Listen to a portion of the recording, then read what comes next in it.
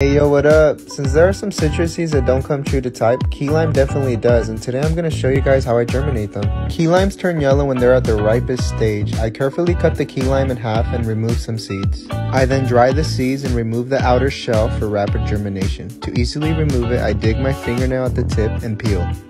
After, I get a paper towel and drench it. It's crucial to squeeze out the excess water to prevent the seed from drowning.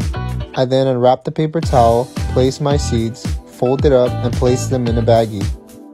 It's key to leave a hole for needed oxygen.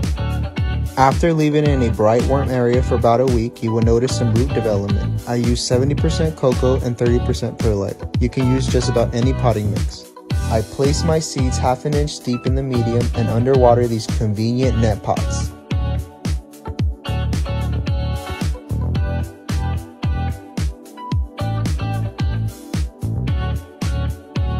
Grow with me.